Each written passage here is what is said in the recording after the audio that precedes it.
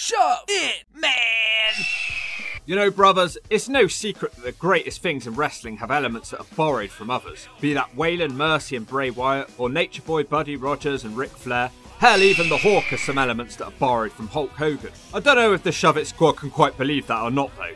You all need to put some respect on the Hawk's name, and by default you should also put some respect on Hulk Hogan's name.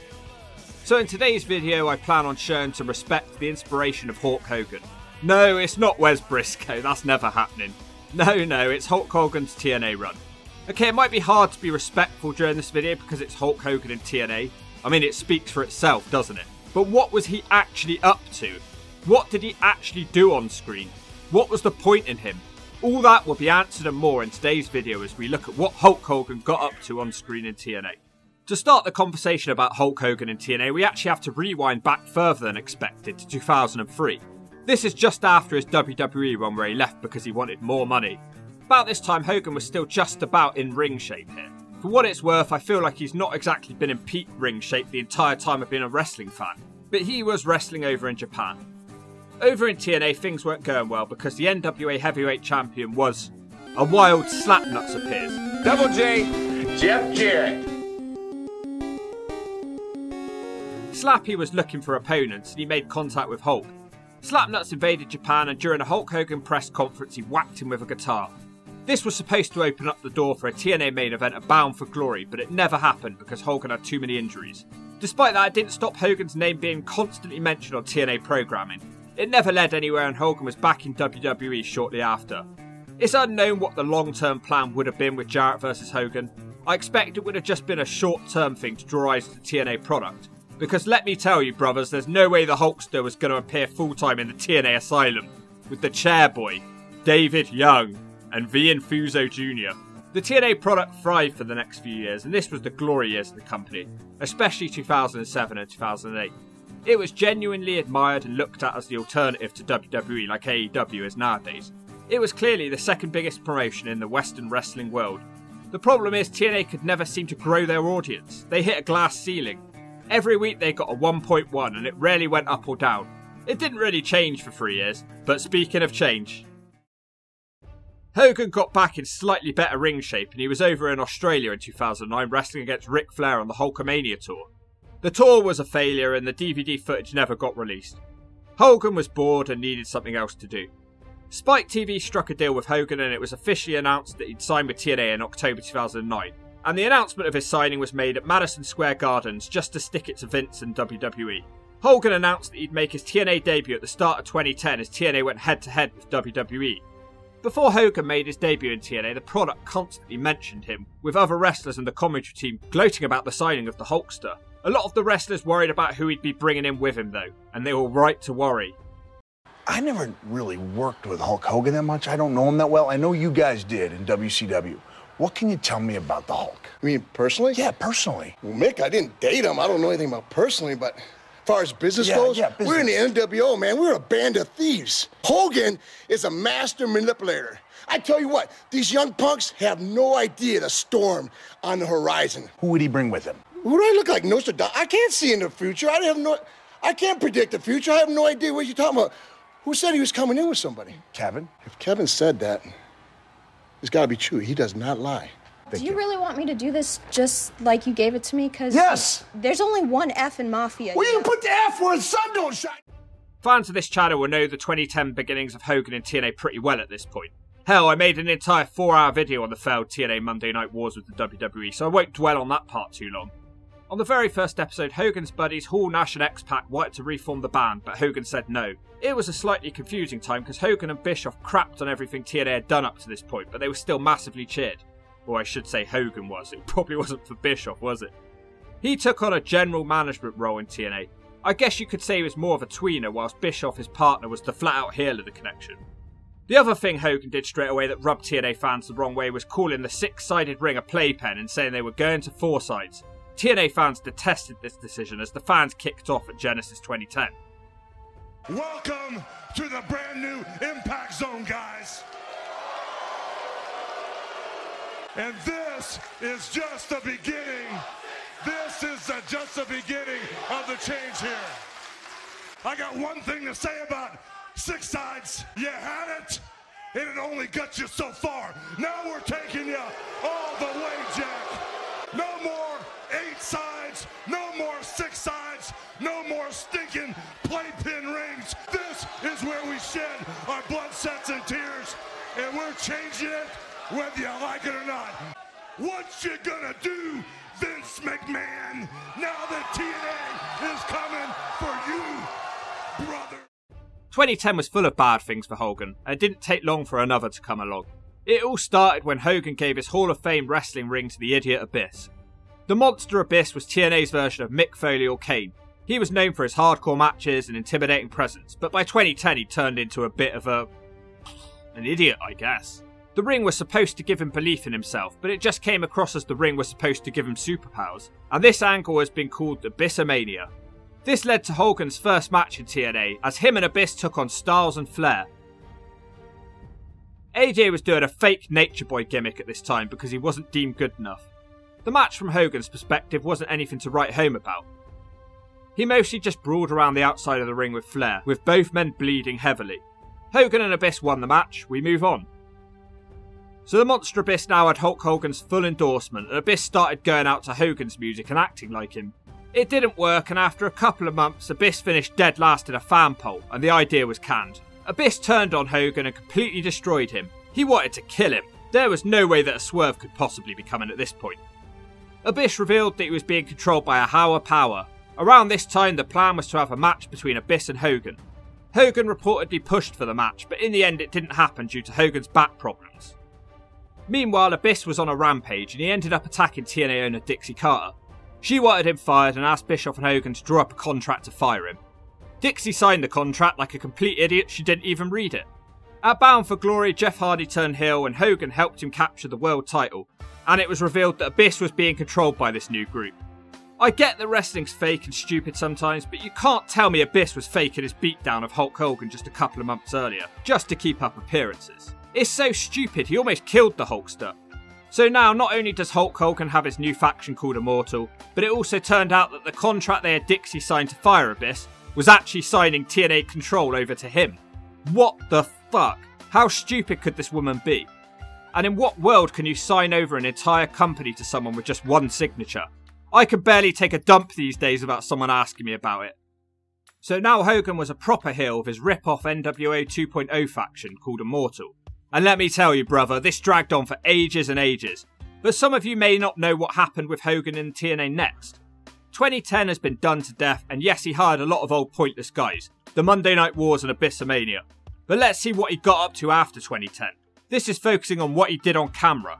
Despite Hogan's big Spike TV contract, he was not on TV every week, and Eric Bischoff took charge on the weeks he wasn't on the show. And let me tell you, Jack, these weeks made me miss Hogan.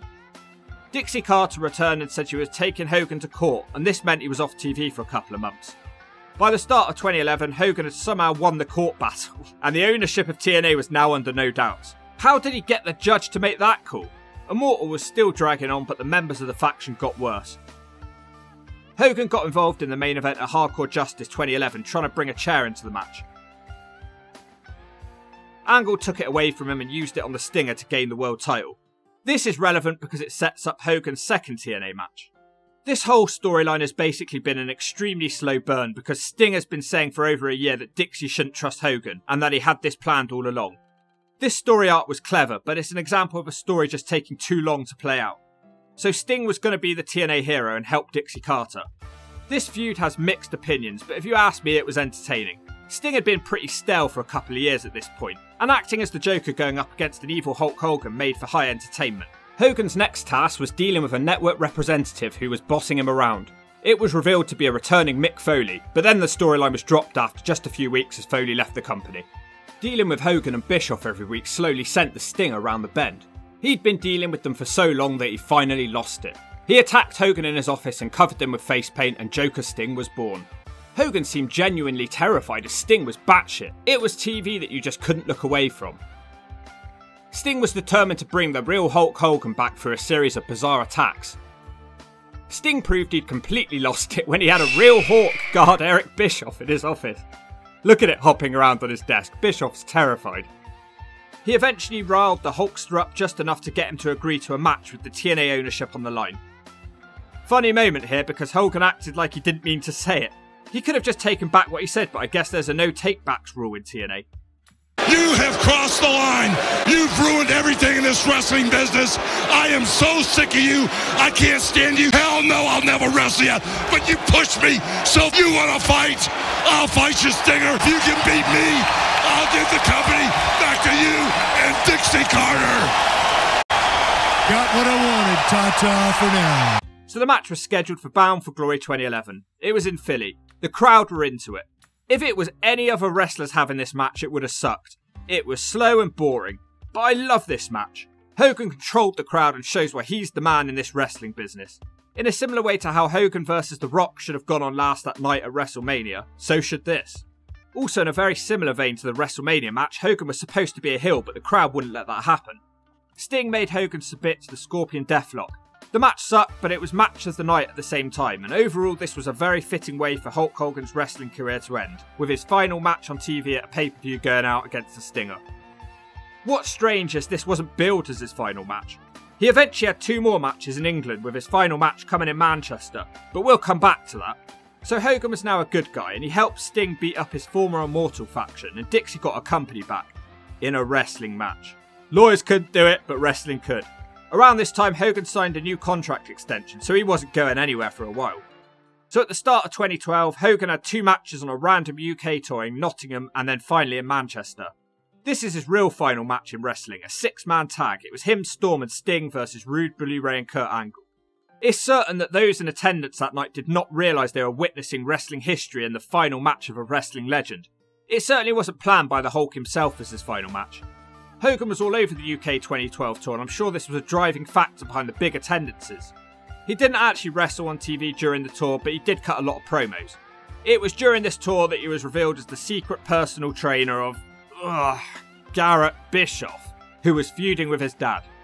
During this promo, he suggested that Garrett was the future of wrestling. The crowd booed. Even the Hulk couldn't get the people to cheer this scrub. There was supposed to be a match here with Hogan and Garrett taking on Bischoff and Flair in a cage, but unfortunately that never happened, because that would have been hilarious. Less than 3 months after Sting had gotten the company back for Dixie, Hogan was being put back in a management role, because I guess stealing a company and making the owner look like a complete fool was apparently a good credential for a future manager. He mostly gave his opinions on things while sounding like the oldest man in the world. If Steiner was there then, I'm sure he would have called him an old bastard. One notable thing that happened here was Hogan's involvement in a new concept called Option C. This is where the holder of the X Division title could trade it in for a shot at the world title once a year at Destination X. Austin Aries was the first man to do it and he won the world title for it. All things considered, he had some pretty good stuff with the Hulkster. Now from one good thing to one bad thing, enter Brooke Hogan. Urgh. Nepotism struck once again in TNA as Hulk used his position of power to bring his talentless daughter into the company. She couldn't act and sounded extremely wooden. Her official job title was Knockouts Consultant. What the hell was she going to consult them about? She doesn't know how to wrestle. It's here that the Aces and Eights storyline started out, and Hogan had a lot of involvement in this storyline. Aces and Eights were a masked biker faction, but the gimmick here was nobody was supposed to know who they were, and they were supposed to be a massive threat. Unfortunately, it was poorly booked, and they only seemed like a big threat for the first few months. The TNA roster were pretty much useless against them at first, and it all looked set for Hogan to become the hero. Where the TNA wrestlers failed, Hogan was able to somehow use some sort of mystical power to ensure that the Aces and Eights members ran directly into his fists.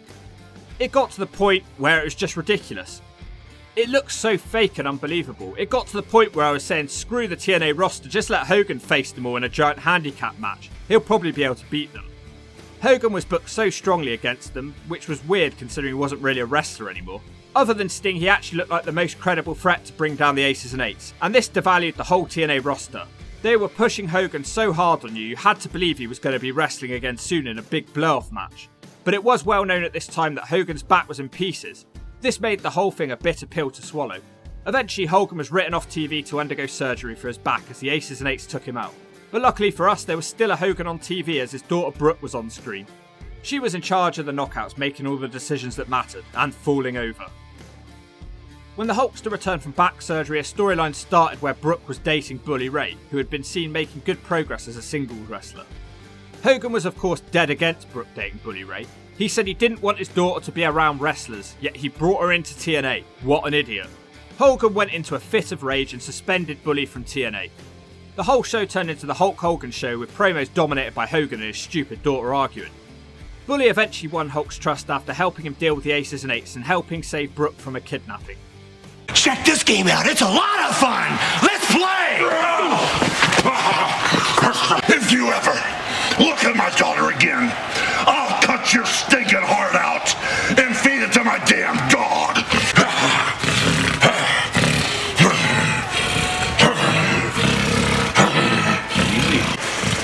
Right on. Hulk. Hollywood. Wow. Woo! Yes. This led to Bully and Brooke's wedding. This was actually a good segment. You had Brooke desperately wanting her dad to attend the wedding and give Bully his approval, and she kept crying and looking at the entrance ramp. Eventually the Hulkster appeared and the place erupted. This led to Best Man Taz turning and revealing himself to be a member of the Aces and Eights, and then a mass beatdown happened to ruin the wedding. Along with marrying Hulk Hogan's daughter, Bully was getting endorsed by the icon Sting. The tide was surely turning for Bully Ray. Now he had Hogan's full trust, and with the Aces and Eights seemingly unstoppable, Hogan turned to Bully Ray for support. He awarded him a shot at Jeff Hardy's world title on pay-per-view. Bully Ray won the match after revealing that he too was a member of the Aces and Eights. The whole thing made Hogan look a bit silly, but it was the one time in TNA where he did look silly and showed weakness. He did put someone else over here if you think about it. It was a pretty good reveal in what was a storyline that I didn't rate overall. Hogan of course blamed Sting for this, and they bickered amongst themselves for a while. The whole plan here was that Hulk Hogan was going to defend his daughter's honour and have a match against Bully Ray for the world title, with Hulk coming out victorious. The TNA fans would have been rioting in the streets of Wolverhampton. Can you imagine if Hulk Hogan had made himself the TNA champion in 2013? Jesus Christ. Hogan would have come full circle by doing this. He would have beat the Aces and Eights on his own, taught Bully Ray a lesson, and proved to his daughter what a great dad he was. The match could never take place due to Hulk Hogan's injuries, and Sting took his place in the match. But this isn't a story about Steve Bourne and all the Aces and Eights, so they can shove it. So that was the only other major storyline he was involved with, but he still had time to sneak in some mini feuds. Whilst the Aces and Eights were starting to tail off around the end, Hogan entered a very random feud with Matt Morgan. The giant Matt Morgan had several chances in TNA to be a main eventer, but not much had come of any of these opportunities. Morgan left the company for a few years, but now he was back. Morgan now had a beard and a vendetta against Hogan and the TNA management for how he'd been treated over the years. Morgan even visited Hogan's beach shop and stole Hogan's magical robe. Morgan started wearing this robe to the ring and mocking the Hulkster. Matt Morgan then offered to take care of Hogan's Aces and Eights problems. All Morgan asked for was to be named the #1 contender for the world title in exchange. Seemed pretty fair to me. But against all logic and like a complete idiot, Hogan rejected Morgan's request to help him and take out the Aces and Eights. All of that despite TNA being ruined for 2 years and being harassed and ruined with countless wrestlers put on the injured list because of this group. He's trying to help you, you dumbass. Accept his help. Eventually Morgan faced Sting for the #1 contendership, and just like always, Morgan lost and disappeared from the main event scene. Nothing ever came of this mini feud with Hogan. Around this time, the internet was rife with rumours of TNA being in financial trouble, but they still had a very strong roster at the end of 2013. Dixie Carter started to become overbearing in TNA as her Dixieland stable was emerging and going against AJ. She was on screen every week talking nonsense. Hulk Hogan said that Dixie was drunk with power and he'd never seen anyone act like her before. Dixie wanted Hogan to ride the Dixie train and tried to buy him off with a second-hand watch from Argos. Hulk wasn't impressed, but he did say it was more than Bischoff ever gave him. When they get drunk with power, it just doesn't end well. After 35 years, I didn't think anybody could be worse than Bischoff. But you know what? She is. She is worse than Bischoff. He never gave me anything. Dixie backed Hogan into a corner and said that she wanted them to become a wrestling power couple, although I'm not sure if she meant sexually. She demanded an answer, but Hulk turned her down and told her that he quits. As Hogan stormed up the ramp, Dixie chased after him, begging and pleading. She then started grabbing his arms as Hulk looked annoyed for real. Then she grabbed his leg and he shuffled along like a crab trying to escape from a seagull on Burnham-on-Sea beach at high tide. He kept telling her no, and she fell to her knees watching the Hulk walk out of TNA. This moment right here. There's something about this moment. As a TNA fan from the beginning, this moment hit me at the time, and it still does today. From the early days of TNA when they almost went out of business, to the Shove Sportsnet days when the company was young and promising. 2007 to 2009 when the company was better than the WWE. Hell, even 2010 to 2013 had a very strong roster of wrestlers you wanted to see.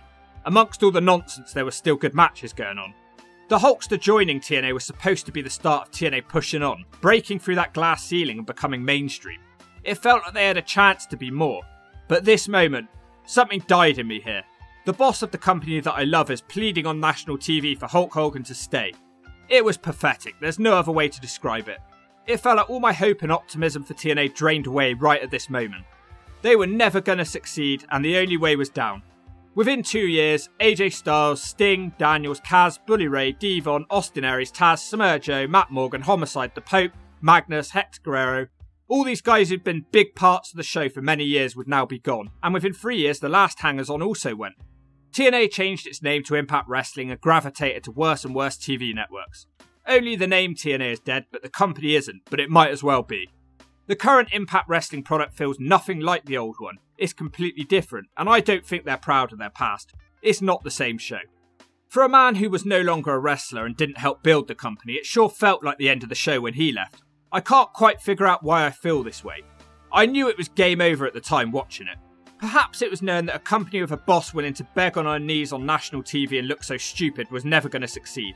This for me was the moment where the light bulb switched on, and I wasn't even a big fan of Hulk Hogan in TNA. It's more about what this represented. For me, TNA died here. Look, Hogan in TNA was not all bad. He would have wrestled in the ring more if he could have. 2010 aside, I think there was some effort on his part. There were some bad decisions, sure, but Bully Ray did well out of Hulk. Austin Aries did well out of Hulk. The Stinger's career was given a lifeline through Hulk. James Storm, Bobby Roode, Austin Aries, Chris Sabin, they all won the world title during his time here.